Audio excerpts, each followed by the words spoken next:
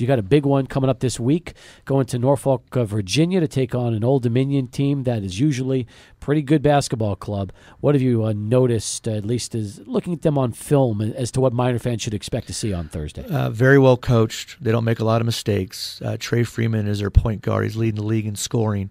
Very efficient. He is a guy that you have to try to limit his ability to catch the ball, and we're going to have to play to him. They run a lot of actions, a lot of set plays to get him open looks.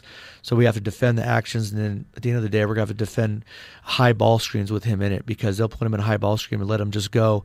He kind of makes that team go. So whoever we decide to guard him has to have a great night defensively. You're not going to get easy baskets. They're not going to foul you. They just don't make a lot of mistakes. So it's going to be a game that you're going to have to really play smart and hard. And their other perimeter player, Bacote, is a great player who can also get going.